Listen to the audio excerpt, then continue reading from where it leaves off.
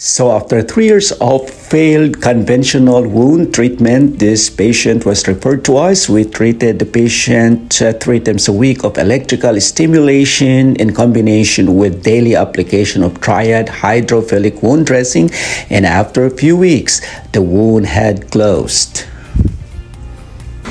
No, it wasn't a coincidence. There is a science behind it.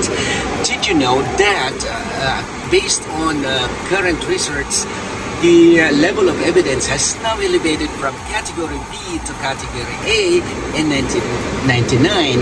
In fact, according to the Paralyzed Veterans of America, they release or publish a practice guideline saying that electrical stimulation is no longer regarded as adjunctive therapy in wound management, but can now be qualified as a standalone or a primary intervention in wound care. If you want to know more, please subscribe to my blog, Bone and Lymphedema Bro. Have a nice day.